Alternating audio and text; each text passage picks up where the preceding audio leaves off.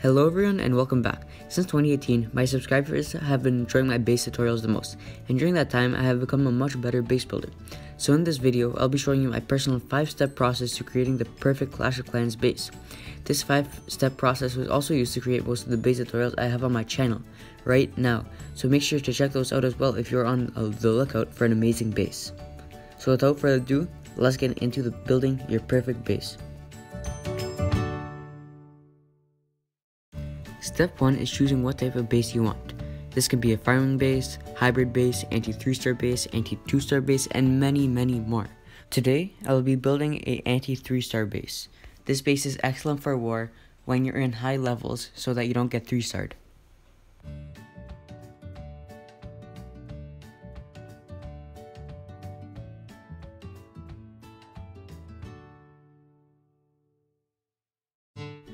This brings us on to step 2, protecting and identifying our valuables.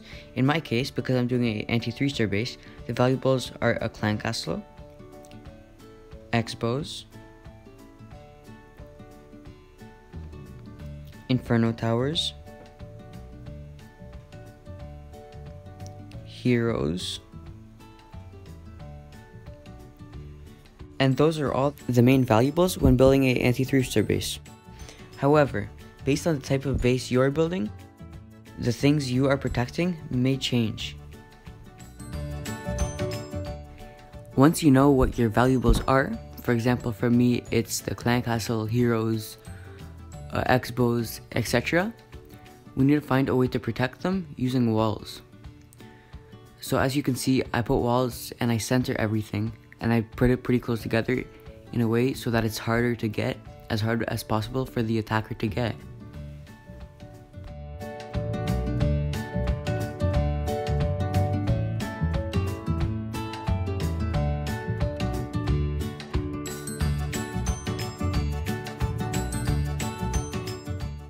And now we're finishing step 2, where we have put the walls around all our valuables in a way that is very hard to obtain, and not just putting it directly around. So now, as you can see by looking at this, it's very hard to get there, and all the defenses are protected.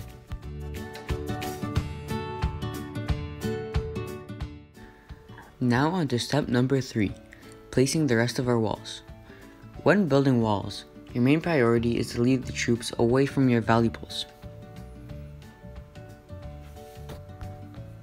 For example, here I'm adding an extra layer of walls without anything in them to protect the X-bow right there.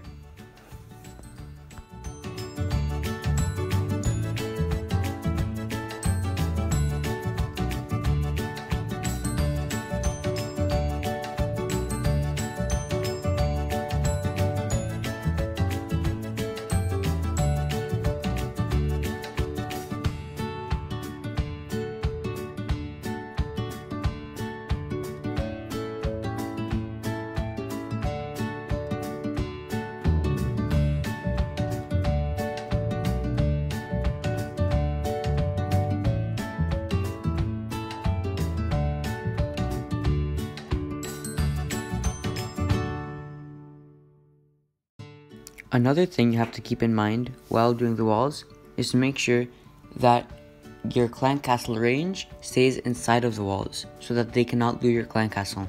That is very important for defense.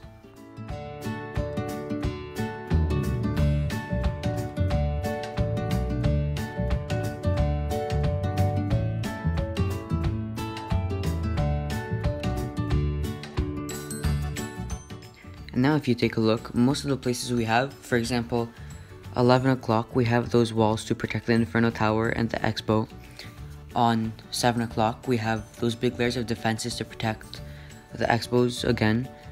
On around 4 o'clock we have that nice little layer of walls that are going to have defenses inside to protect the Inferno towers. And at around 2 o'clock we have a big layer of walls as well to protect the X-bow.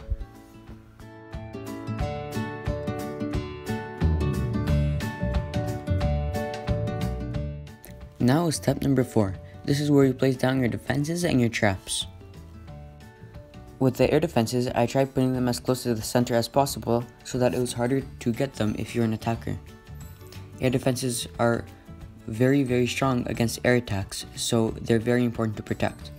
And then I put the air sweeper so it would push everything away from the air defense to maximize the defense gotten from the air defense. Next, I'm putting cannons and archers, the standard defenses, and mortars just inside those little boxes or inside the compartments of walls.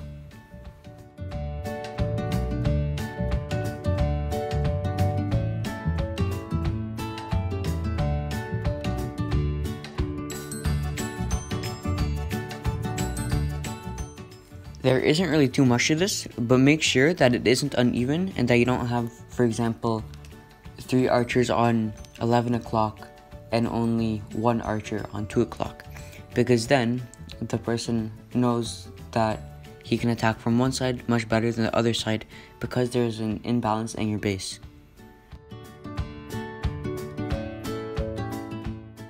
I put 2 Teslas on 12 o'clock because I feel that is the weakest point of my base. So I made sure to put as many hidden Teslas there as possible, and I put giant bombs in my most valuable areas, such as where my Inferno Towers are and my Expos are. Those important places that if an attacker would get there, it wouldn't be very good. And then I put a few bombs on 10 o'clock-ish, around there, so that they can't use wall breakers to stop the wall breakers from getting inside the base.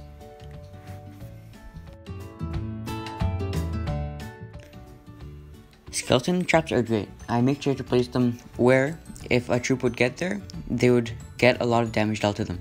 Because what a skeleton trap does is it forces the attacking troops, the offensive troops, to take their time to attack the small skeletons that pretty much have no real effect other than their ability to slow down their attacking troops.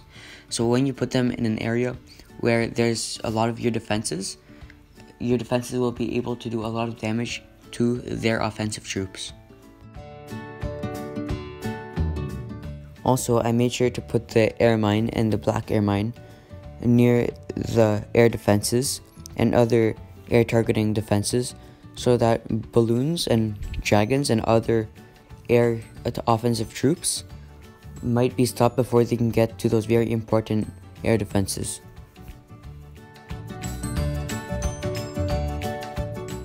Now we're on to our last step, one that is underestimated, but is actually very important and can decide whether you win or lose an attack.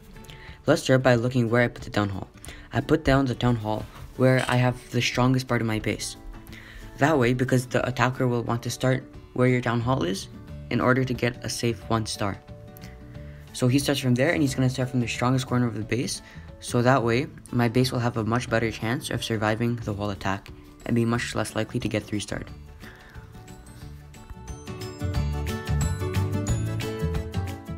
Also, I make sure to put the trash buildings with the least amount of hit points, such as barracks and army camps, near the stronger part of the base. And then things with much more hit points, such as elixir storages, on the top part of the base, where it's the weakest part of my base, because I don't want them to start at the weakest part of my base, so I want a bit of extra reinforcements there.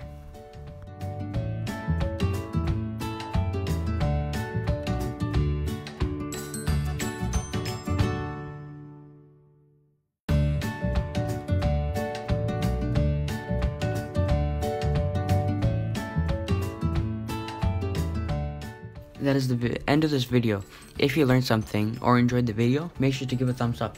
If you're new to the channel and want to become a more serious and a much better clasher, then make sure you subscribe. And if you have any questions or comments, feel free to leave them down below.